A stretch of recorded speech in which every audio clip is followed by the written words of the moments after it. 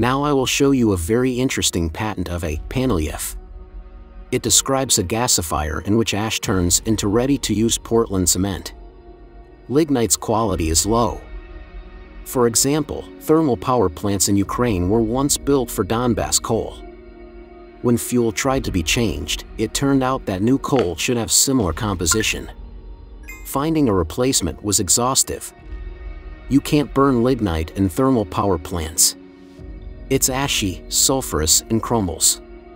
It's bad at everything. It is not usually used in heavy industry, and there is a lot of it in Ukraine. But such lignite characteristics as high ash content can be turned to advantage. Cement may be produced from this ash. It should be mixed with coal, limestone, and sand to do so. But there is one thing. First, this mixture should be ground, then it should be briquetted, and only after that, it should be gasified.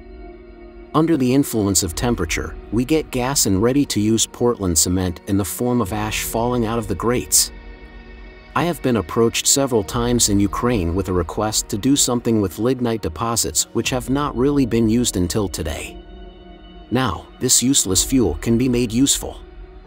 Lignite gasifiers are tough, shattering the nerves of more than one generation of engineers.